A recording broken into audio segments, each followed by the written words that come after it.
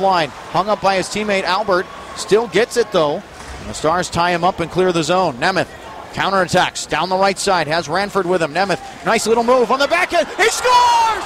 He scores! Patrik Nemeth has just won the Calder Cup for the Texas Stars with 5:30 left in overtime. And the Texas Stars are the 2014 Calder Cup champions. They've won 3 straight games in overtime on the road. And Texas is the 2013-14 regular season and Calder Cup champions. And they're mobbing their teammates on the ice. Patrik Nemeth, the winner, with a backhander into the roof of the net. And the Stars have won the cup.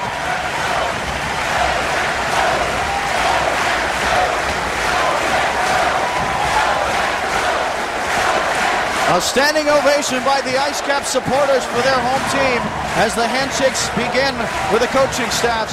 The Stars are absolutely mobbing their teammates, hugs all around. The Texas Stars have hardware beyond all the accolades of the regular season. The regular season points champion, the AHL MVP Travis Morin. All-Stars, Morin and Sevier. First team, AHL All first teams of Morin and Sevier.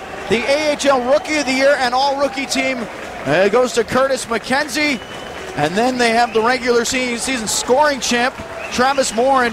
More being dished out here as Morin will be the postseason scoring champ.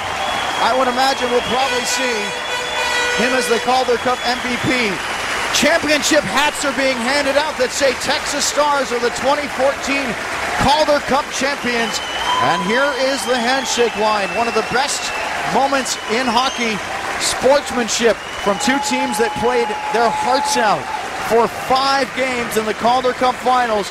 It all came to an end at 14:30 of overtime. Patrik Nemeth, who won a gold medal for Sweden, ending a 30-year drought at the World Junior Championships a couple of years ago. He scores the game winner.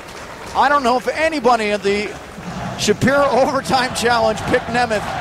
And the handshake line continues here at Mile One Center. Listen to the reaction of the fans.